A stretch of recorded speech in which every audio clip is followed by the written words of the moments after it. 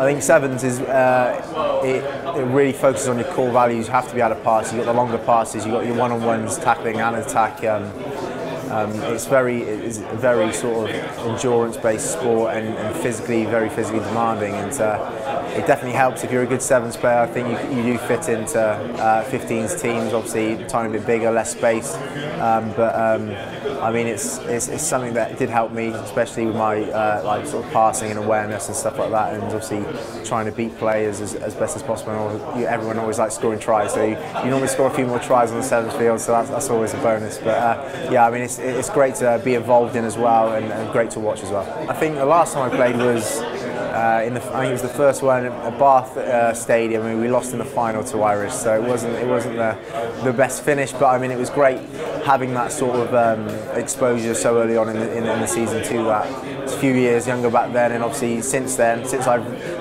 hung up my Sevens boots, they've won it twice, so it's great to watch. I mean, we've had 2 legs at Kingsholm, and that's great. Obviously getting a home crowd, getting the shed roaring very early on in the season is good as well. So I mean it's something that we want to win again. Obviously we're defending champions, and it's really been sort of like a springboard for our younger players to showcase their talent early on. As I've said, there's people like Billy Meeks, Henry Purdy that featured in that, and obviously pushed on in the season and played a crucial part of our whole season. So that's great. I mean it's obviously, I think emphasis on younger players, but at the same time you always want to throw some old heads in there and see if they've still got it. So I mean it's always great. Sevens is a very social sort of entertainment game as well, so it's definitely something to look forward to.